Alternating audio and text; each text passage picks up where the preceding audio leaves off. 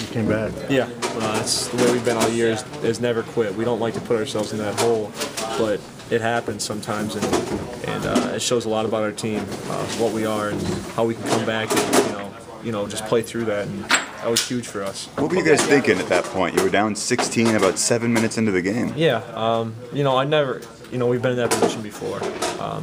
We don't, like I said, we don't want to be in that position, but it happens, and we stay confident, stay positive. There's a lot of game left at that point, and we just stuck with it and kind of switched some things up and got it going. Do you think the press got you going a little bit? Yeah. I mean, just switching up the defenses, and coach did a great job just moving guys in and out, and really changing the pace of the game in our favor. How about your game today? I mean, you sparked him with another dunk, you hit threes, you did a little bit of everything. Yeah.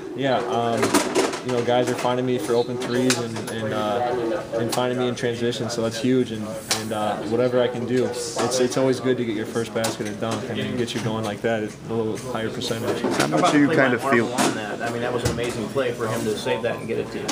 For Mel, I think it was. Yeah, Mel. Yeah, Mel. That was huge. I mean, I thought he was out of bounds. He caught it, dove into the scores table, and got the assist. So that was big time for him. How much are you kind of feeling? 14-2. You guys were down 14-2 in Minnesota and 21-5 here.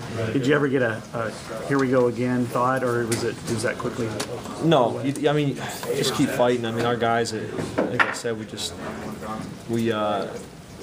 so positive. On the sideline, you can't start getting down and putting your heads down, and we got to stick with each other, and we did. And we just got to really focus on not letting that happen. How much are you kind of feeling that clock ticking on your senior year right now, and does that give you an extra sense of urgency as you're coming down to these final games? Yeah, it's hard. I don't like to think about that. It's hard to, but that's the truth. Is the games are limited, so I'm just doing everything I can to make us play as long as possible. I mean, I want to keep playing, as far as we can. So that's what I'm trying to bring every day.